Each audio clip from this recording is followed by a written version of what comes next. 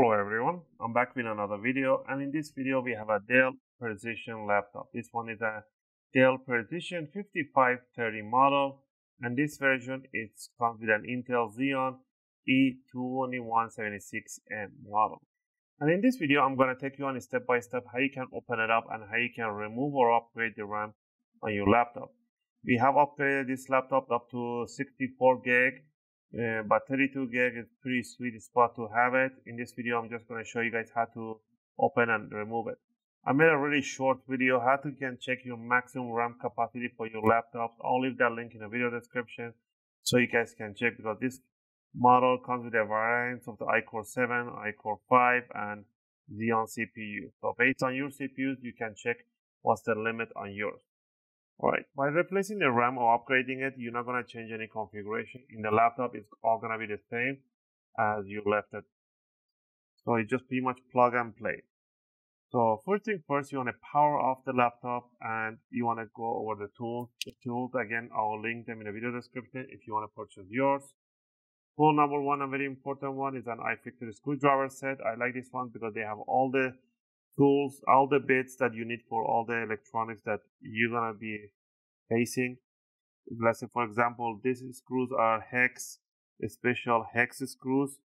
These are a hex number T5 torque. I believe it's T5. Yes, it is T5.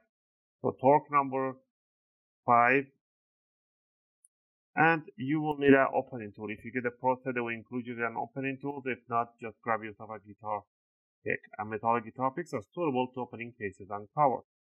So with these two on hand, we're going to get it started. Alright, so on the bottom of the laptop, all the screws that you're going to see are the same size and height. So go ahead and start from one corner and remove all of them and keep them in one pile. Also, if you guys like my videos, if you find my videos helpful and helping you guys out, you can support the channel by clicking the like and subscribe. I'll greatly appreciate it. It helps and motivates me to make more videos, take requests, and answer your questions in the comment area. Appreciate that.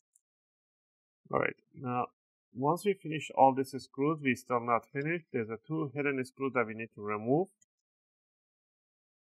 These two hidden screws are under this cover right in here, and they give you a little slot here to put your finger underneath and lift it up, bring it up like that, and that's the information for the laptop, the tag number, everything like that. And there's two Phillips number 1 in there that you need to remove. These screws are a little bigger and they're obvious compared to the other ones that are way different. So remove these screws and remove them, put them in a different pile.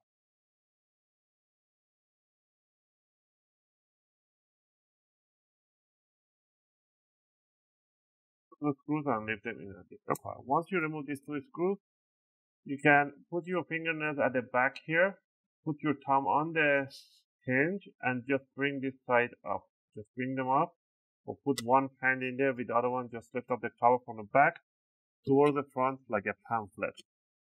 Right there. So there's your bottom cover. Let's put that to one side. And right over here we can see the two RAMs right presented right in front. Now, to remove the RAM, you do not need to disconnect the battery. It's absolutely not necessary to disconnect the battery, but for those people that are really paranoid and they want to disconnect the battery, I'll show you how to. You need to remove 4 screws that touches the battery, and they are pointed with an arrow. So you need to remove these 4 screws. Again, this is not required, but for those people that they don't listen and they just want to forcefully disconnect the battery, remove these 3 screws, lift up the battery, bring it to the offset position like that. Now you have enough space to work in here. The cables are very far, so don't worry about it. You just want to pull this cable back, and with this finger, help the black side to pull back gently, evenly. You want to bring it, wiggle around slowly and disconnect it. Don't yank it sideways, otherwise you're going to bend the pins. So you want to pull back evenly. So that's how you can disconnect it. To put it back in, what you want to do, you want to bring it evenly inside the jack, and then you just want to pinch it right in there. And then just make sure the screw holes match. There's a tiny pinhole right in this side, has to match beside the screw hole, and the pinholes on the other side, and there you go, it just falls in place. And then you can just put the screws back on. And that's how you can disconnect and connect back the battery.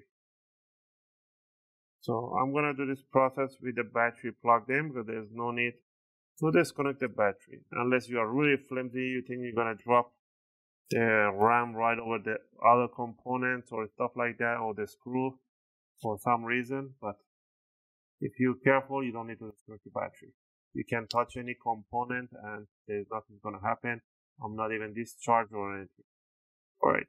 To remove the battery, what you want to do, remove the RAM, you want to put your two fingers on the side on these triggers right in here, and you want to pull them away from each other like that, and this one right here, and you're going to see these RAMs are popped open in 45-degree angle. And then what you want to do, you want to grab it and slide it backward in 45-degree angle. That's one.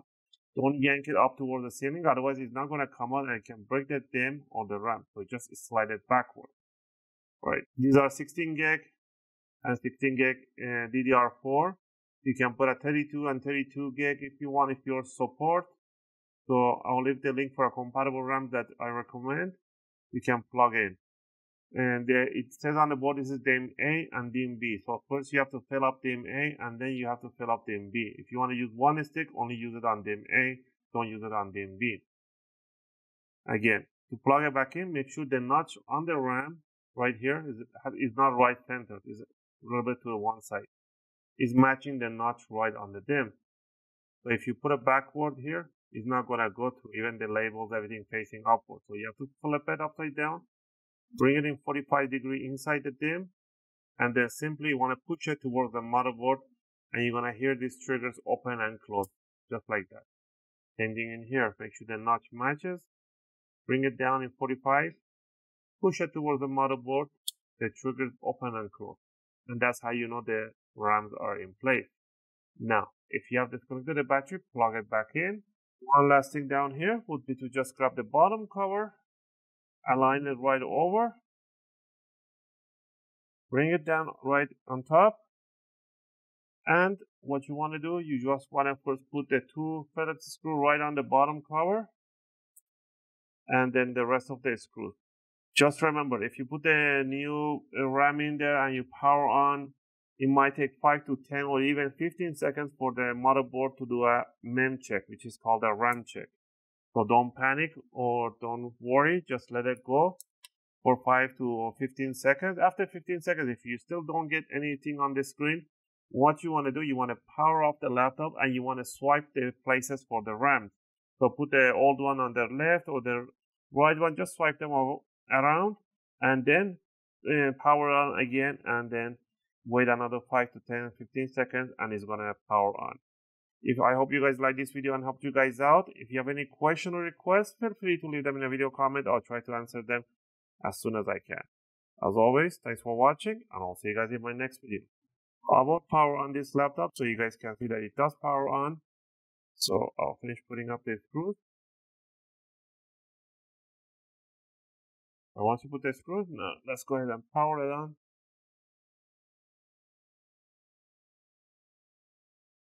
I see the backlit for the keyboard, and I should get a Dell logo right in the center.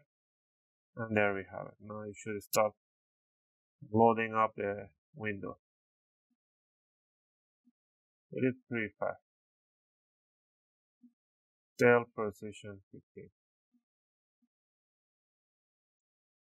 I don't know why it says Dell Precision 15 when it's Dell Precision 5530. I guess it's known as a Precision 15.